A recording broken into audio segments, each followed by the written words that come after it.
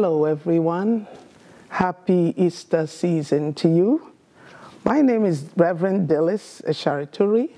I'm a member of Van Nest Assembly of God. Reverend David Hernquist is my pastor. The theme this month is Easter.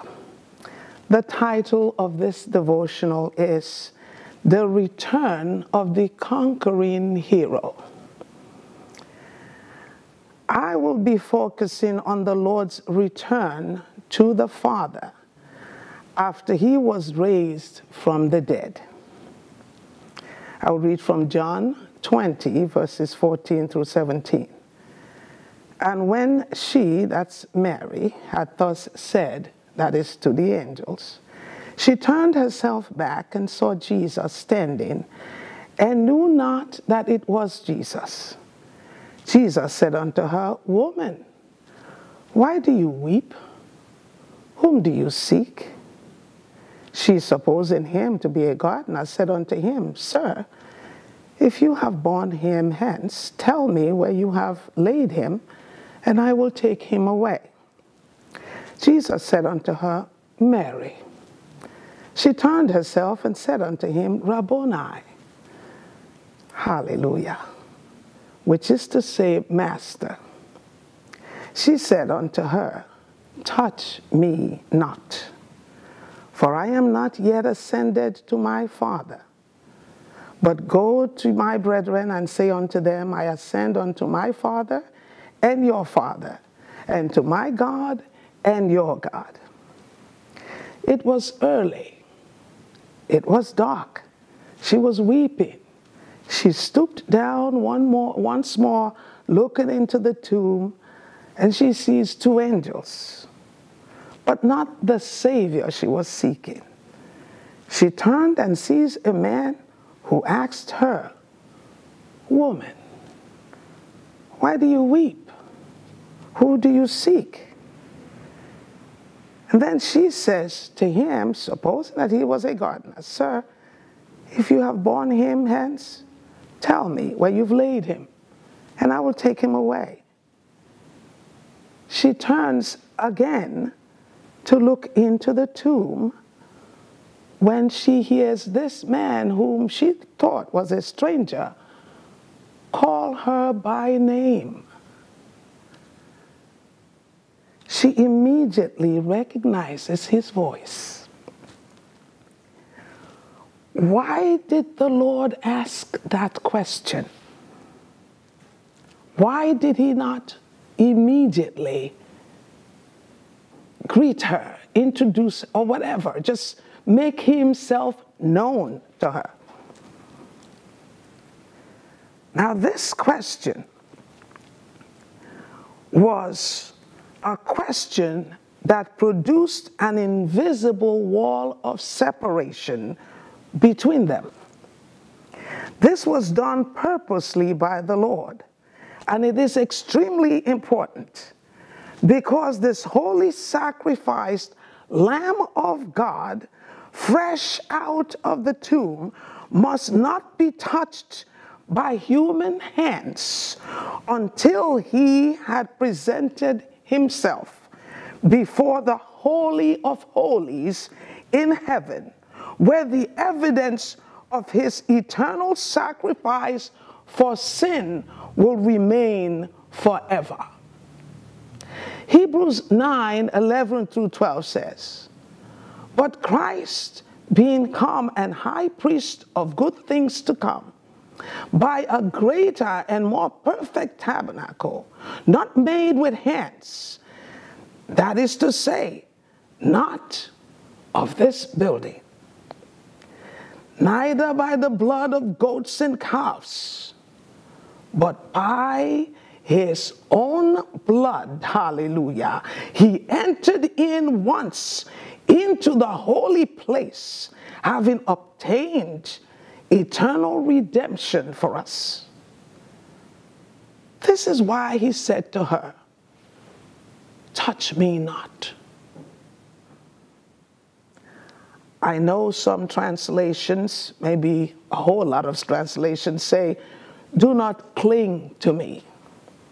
However, I've heard A Greek scholar say the word touch used here is the same word used when the Lord asked, "Who touched me?" when the woman with the issue of blood touched him.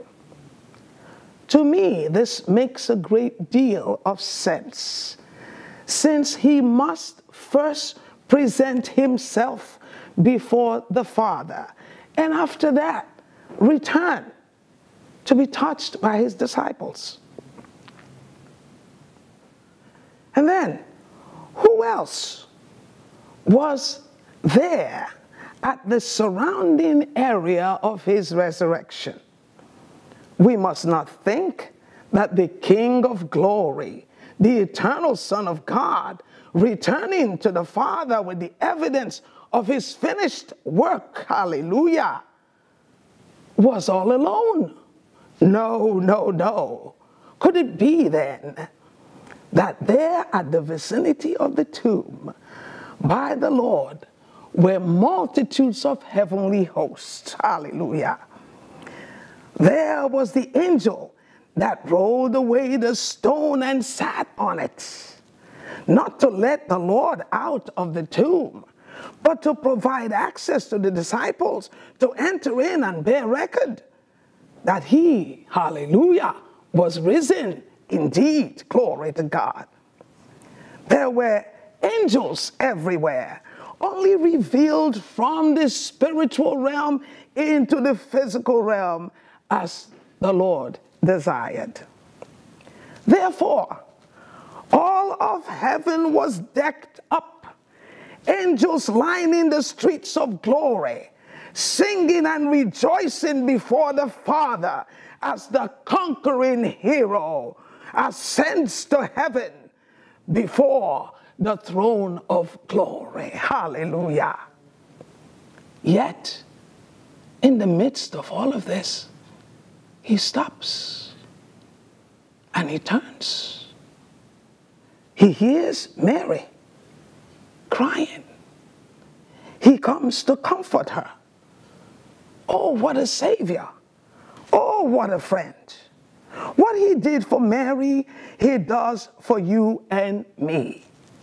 Our God loves us that much that he would take a chance to come and comfort Mary, and would not rather leave her to continue weeping until evening, when he would return anyway and allow his disciples to touch him, including Mary.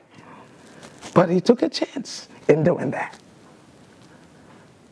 Hallelujah. When was the last time you allowed someone else's comfort to interrupt your program? We are all focused on our ways that we do everything to keep others from attempting to disrupt our plans. This is the reason many consider abortion. I don't know who you are, but the Lord is saying to you, if this child coming is interfering with your plans, the word says, do you not err, because you know not the power of God. For you, it may be an unplanned pregnancy, but to God, it is the perfect time for that child to make an entrance into the world to serve his purpose.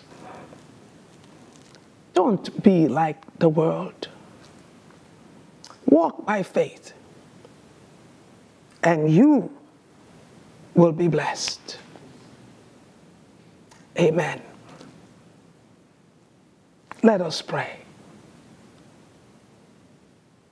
Jesus, Holy Father, may your will be done in us always. In Jesus' name, Amen.